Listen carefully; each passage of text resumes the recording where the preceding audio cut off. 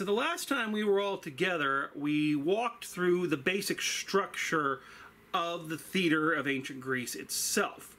The theatron, the orchestra, the skene, talked about it being an amphitheater, meaning an outdoor theater with a circle or half-circle design, the approximate seating capacity, and so on.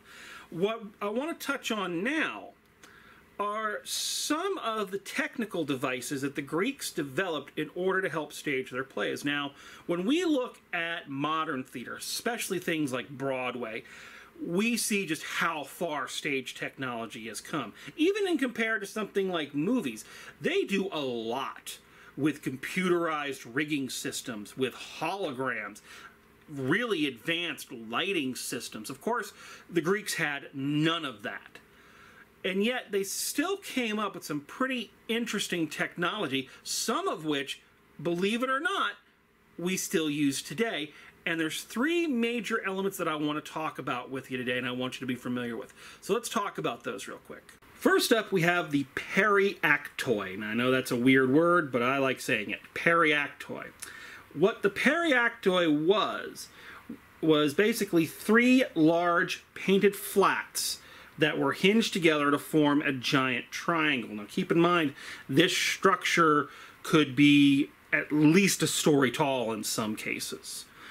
So you have three sides of this structure, and on each different side, each different flat, you paint a different scene.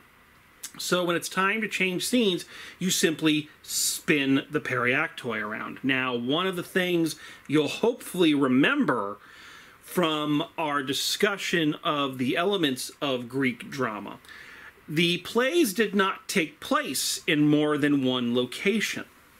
So each play would only require one major location. But if you're having 3 or 4 different plays in a day, it makes changing the scene in between plays relatively quick and painless. The periaktoi is actually still in use today. In fact, we have used it multiple times for productions at White Station. What you see here are a couple of our productions where the tech class has built and painted periaktoids to make scene changes quicker for us. The second staging device that I'd like you to know about is actually not used very often anymore, at least not unless you're trying to do a realistic recreation of a Greek theater. And that is called the ikiklema. Ikiklema. You can see it down there on the diagram, the young woman kind of laying across it. What the ikiklema was basically a wagon. So it was a little altar on wheels that dead characters could be wheeled out on stage on so the audience can see them. Remember, one of the things we talked about back in one of the other videos is that even though the Greeks really liked to have bloody tragedies and wanted their characters to come to some fairly gruesome ends, none of it was ever seen on stage.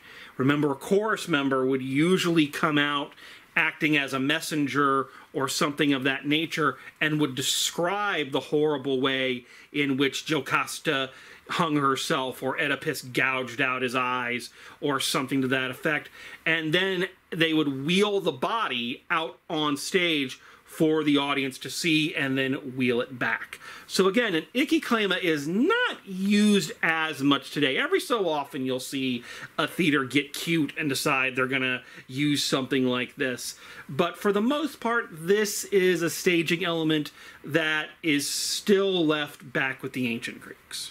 The final staging device is probably the one that they are the best known for. In fact, it has coined a theatrical term that is still widely in use today, and that is called the machine. You can see it on the diagram there, hidden behind the skene, so hidden behind the staging house. You can remember that easily. It rhymes. Machine hides behind the skene.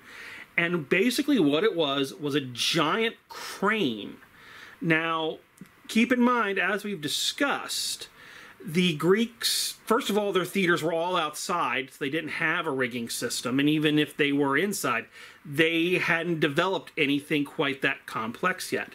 But this crane was a fairly unique piece of machinery, and what it was used for was to simulate some kind of divine intervention, meaning a god or a goddess descending from the heavens, or a character being rescued by a golden chariot pulled by two dragons and then riding up into the sky away from danger.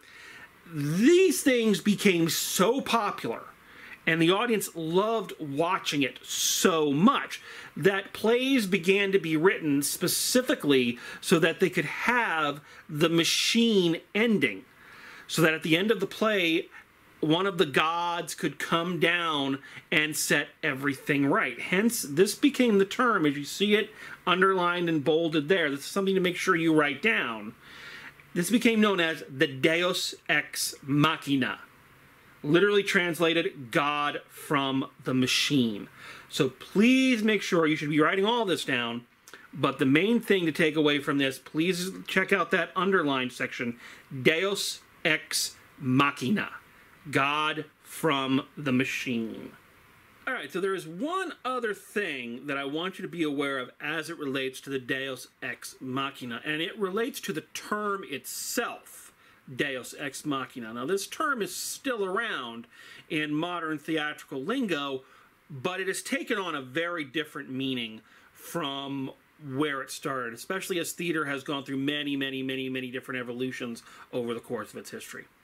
Now, as we just discussed, the spectacle of watching these actors rise to the heavens and then descend down became so popular that some Greek playwrights would write plays just so they could use it, would write plays where they would get their characters into the worst possible situations they could ever be in, where there is no conceivable escape, and then, lo and behold, some heavenly intervention comes along, descends from the heavens, and fixes everything. Okay? Now, that element has carried over into modern lingo, especially when it relates to what we would now refer to as a lazy ending. Have you ever seen a movie or a television show or something where our heroes are in the worst possible situation? Nothing can possibly save them. Everything is coming down on them. Everything is going to end. Oh, we're so doomed. And then literally at the last second, oh, look, here's a magical doohickey that we've never mentioned before, have never given you any kind of background on, but if you get that magical doohickey, it will save the day. That magical doohickey has come to be referred to as a Deus Ex Machina, basically referring to a lazy ending. You put your characters in a situation you can't get them out of, and instead of trying to figure out a logical way for them to get out of it, well, here's a magical doohickey. It's never spoken of before, never heard from again, and that's it. I don't know how modern this reference is. You're going to find I make a lot of outdated reference, but if anybody has ever seen the first Lord of the Rings movie, one of the big Deus Ex Machina that people have been talking about for years in terms of that film is, of course, the eagles that come and save them at the end, drop them off, and then fly away, and you don't see them again until the end of the third movie. So a lot of people refer to that as a modern Deus Ex Machina. So please make sure that you please make sure that you understand both definitions of a Deus Ex Machina. So God from the machine, the large crane that would lower and raise people up off the stage, but also make sure you understand the modern terminology for it. Basically a shorthand for an easy fix or a lazy ending. We are almost done with the Greeks. We got one more guy to talk about, but it's pretty important, and we will cover that next time.